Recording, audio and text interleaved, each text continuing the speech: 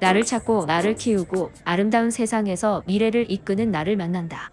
지난 22일에서 23일 이틀 동안 방화근린공원에서 제10회 드림잡 및 제6회 학부모 진로잡을 개최했습니다.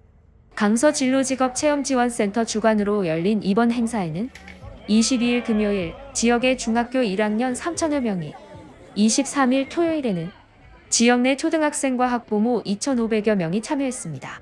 올해는 드림런이라는 주제로 탐색, 개발, 경험, 상상 등 4가지 영역으로 나눠 117개 기관, 160여 개의 부스가 운영됐으며 특히 로봇, 인공지능, 가상현실 등 미래의 신산업과 첨단산업을 체험하며 학생들의 호기심을 채우는 좋은 기회가 되었습니다.